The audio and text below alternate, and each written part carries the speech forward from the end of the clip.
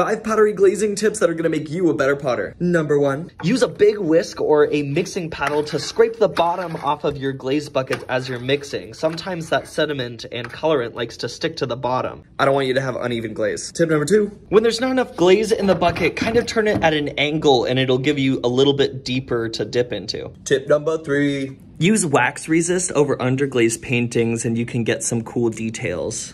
Make sure to wipe off those little glaze flecks because they'll still show up in the fire. Tip number 4, if you have little glaze irregularities on the outside of your pot after your glaze dries, you can just take your finger and kind of like rub those away. That works great for those little marks left behind by the tongs. And tip number 5, when you're wiping off the bottom of your piece, don't just stop at the bottom. Go up the sides just a little bit so that when you put it on a table, you can see bare clay all around. That'll stop your piece from sticking to the shelf in the kiln. Follow along for more pottery tips to make you a better potter.